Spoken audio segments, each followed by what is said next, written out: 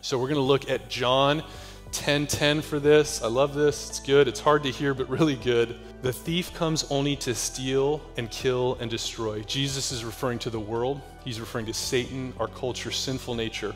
I came that they may have life and have it abundantly.